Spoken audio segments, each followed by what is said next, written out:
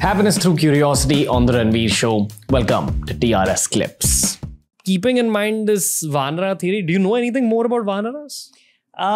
Vanars? Yeah. So I think there has been some sort of research which has been done, where people have postulated that, when humans migrated out of Africa, and since there is a connection between Aborigines of Australia and the tribals of, Andamans or some remote places within India, there's a theory that probably these could be the first humans who have migrated out of Africa. So it's kind of a racist theory. It's not really a racist theory, but it is more of a developmental theory, where they were the more primitive humans.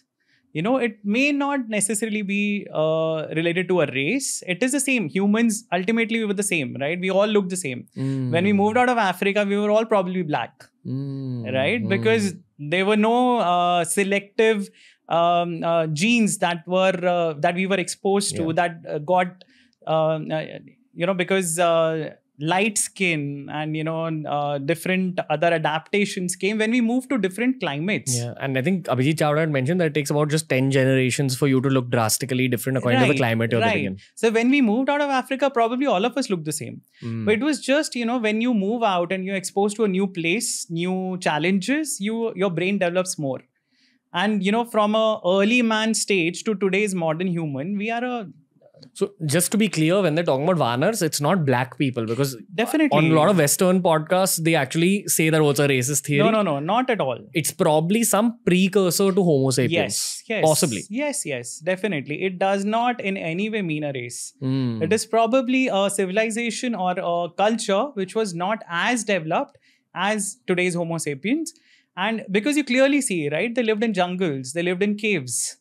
They followed a rule which was very similar to the rule of, a forest where might is right, Whereas in a city from where Ram had come, the whole encounter between Ram and Vali, it clearly shows the opposite ends of spectrum of values. Where Ram says that as an older brother, Vali should have protected Sugriv because he's the younger brother. Instead, Vali has thrown him out, taken his wife.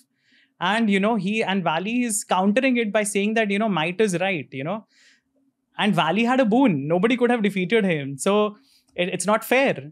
Whereas in a civilization, in a civilized world, Ram says that you are supposed to take care of your younger brother like your son.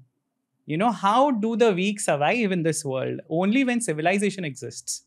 In the jungle or in the forest, weak don't survive. Weak are wiped off. It's the slowest animal that is captured by a lion. The slowest deer or fawn is what gets pounced upon. So only in a civilized world can the weak survive.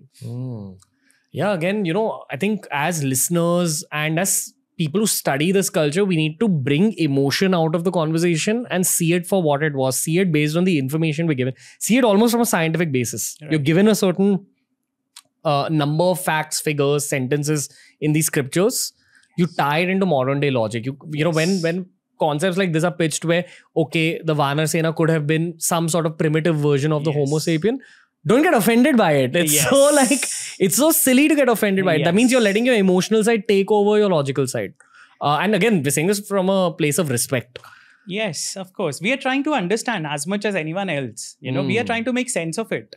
By having these discussions. It's not disrespectful in any way to anyone. We believe in the divinity of Hanuman, the same as we believe in the divinity of Lord Ram. It does not disrespect any of them by saying if one was coming from the cities and another from a different culture which was based in the forest. Thank you for watching this clip. If you want to learn more about this topic, we've curated a playlist just for you, and here's a link to the whole episode.